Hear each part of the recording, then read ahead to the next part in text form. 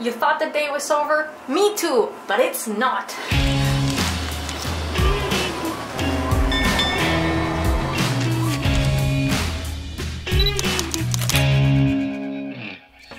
Welcome back, curious sailors. Once again, it's Martina from Argentina, from Royal Caribbean's Serenade of the Seas, and this is my personal account of responding to La Soufrière's volcanic state of alert on the island of St. Vincent. Working as a broadcast technician here on board, my job is to capture these difficult but memorable moments for posterity. If you haven't watched it already, please don't miss out the first part of this vlog, where I showed you all the initial preparations for some potential evacuations after the ship being closed off for a year. On this video I will update you on what happened after I finished my first vlog, or so I thought that I was calling it a day, on the night of April 9th after some eruptions started happening on La Soufrière volcano. But before I dive into the footage, I really want to give you some scientific data and to continue to provide some hopefully reliable information of what is going on in the country. So a warm shout out to Andy, a guest services manager that came on board to assist us with the process of immigration of his fellow countrymen and women,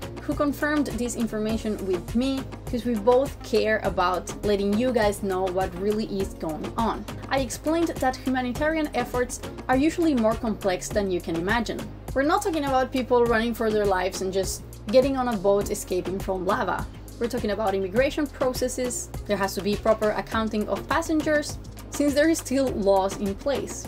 And remember, we already debunked that no, Royal Caribbean was not denying unvaccinated people on board. The only requirement was to get quick antigen tests, and it was actually the local government who was selecting the people that would be relocated. We didn't even know how many people we would be getting on board. That number varied so much along just the first day.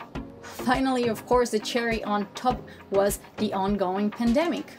Our medical team of only 3 people had to deploy enough PPE, personal protective equipment, masks and full hazmat suits to keep the crew and our passengers safe, because of course an outbreak on board would be the last thing that we needed. To make it even more clear, it was the local government that decided not to evacuate anyone up to this point. We simply relocated 130 workers headed to Canada.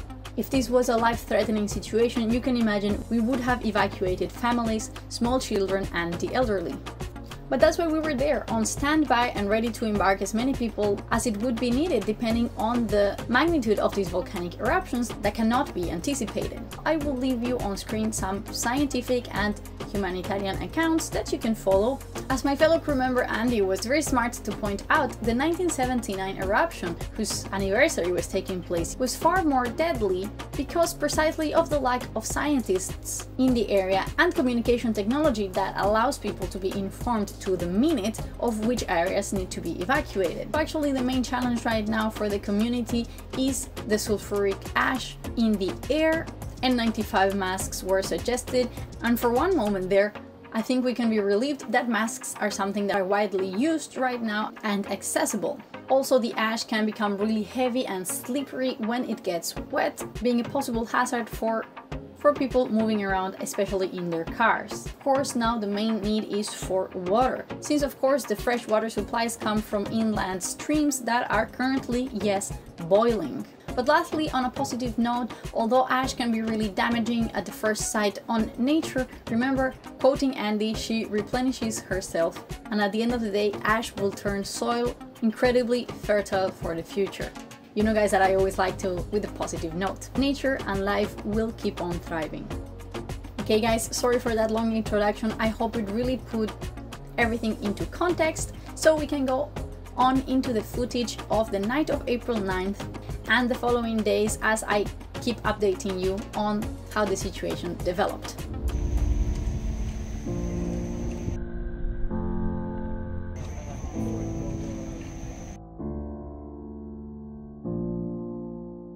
Volcanoes are known for causing lightning, so that sparks that you see in the background is a volcano being quite active still.